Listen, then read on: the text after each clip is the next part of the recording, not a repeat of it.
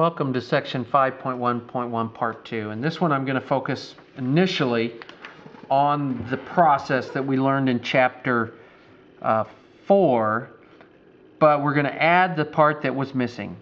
Remember that we said that we wanted to pick the acute angle, so we're not going to pick the 90-degree angle, and label the sides based on it. We're going to label them opposite, hypotenuse, and adjacent, according to the criteria that or how we said we would do that.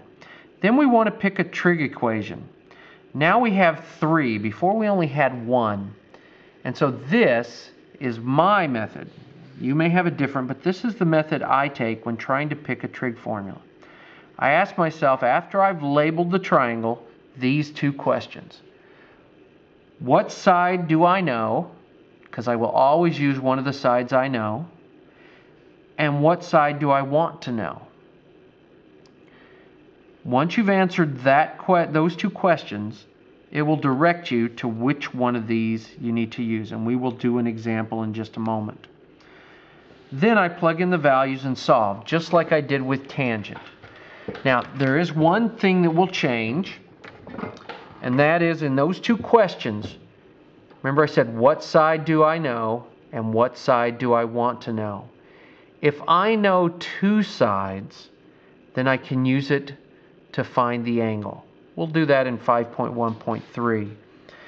But for right now, finding sides, what sides do I know and what sides do I want to know, or what side do I want to know? So we're going to go back to the original problem that we looked at in this chapter, 5-1. Now there's 2 sides I don't know, but there's one that I do. I'm going to follow the steps. I picked an angle, and now I'm going to label my sides. So this is the angle I'm using. And this side is the one I like to label first. It's the hypotenuse, and it is always across from the right angle. The other 2 take a little practice, but I do it this way. What is across from the angle I picked? That side's going to be the opposite.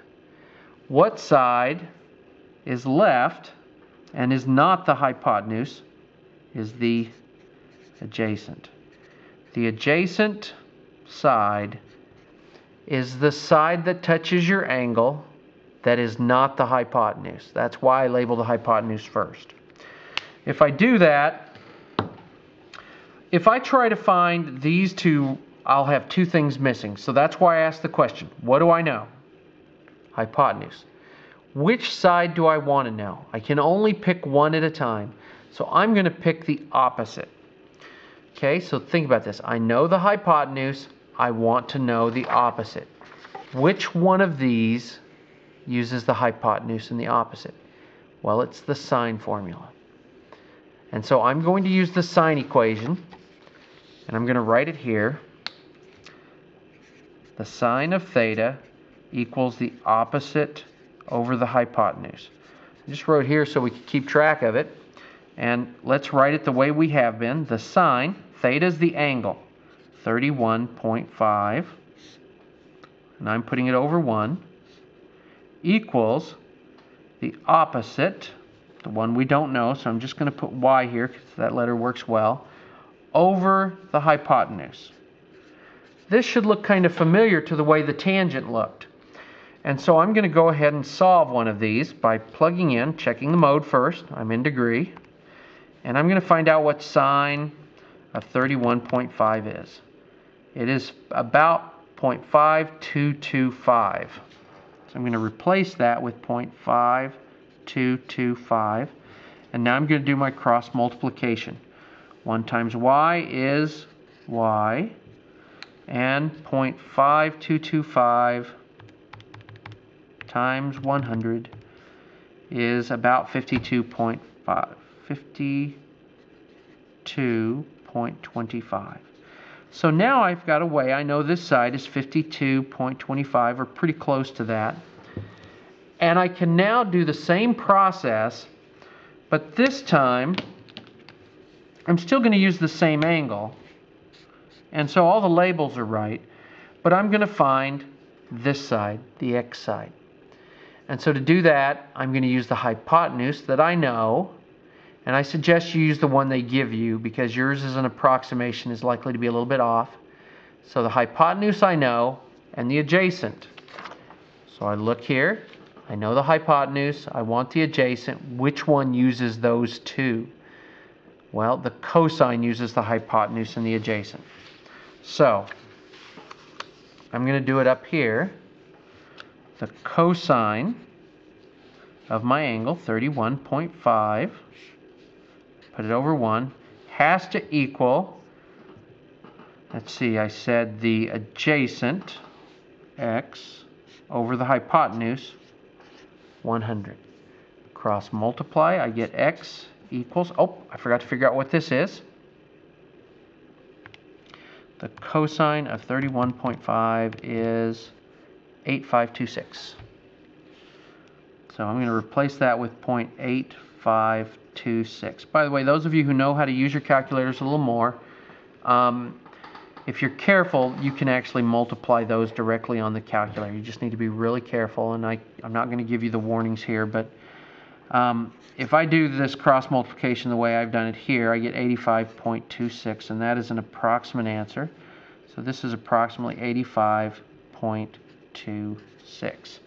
So that's how I use the sine and the cosine to find some angles. If we have time at the end of this one, we'll do one of the problems and some of the problems.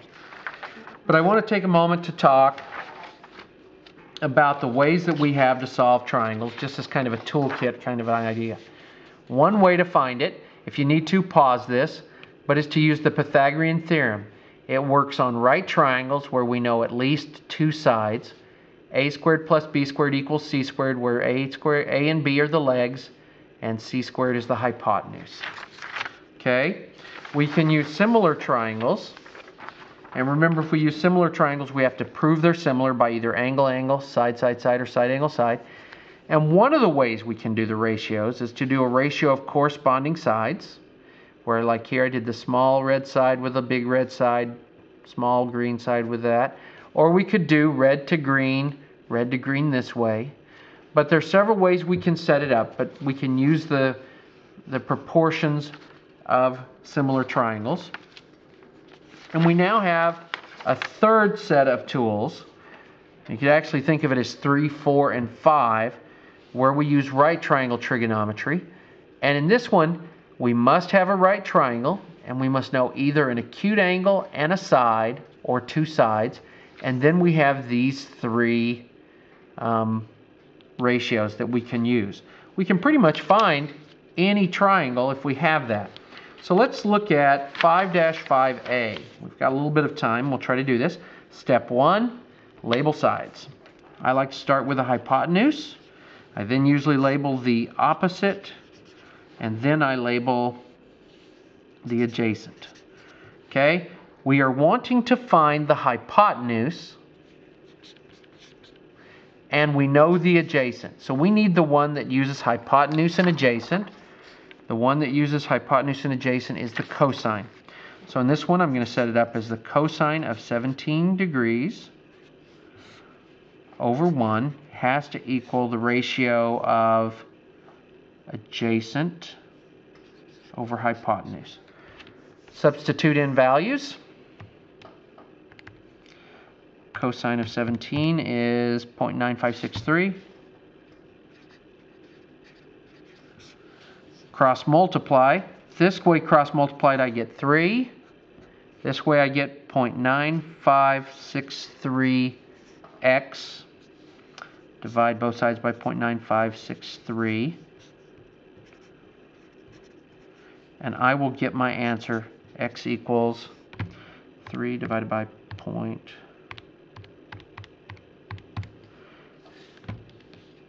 and I get 3.13 approximately.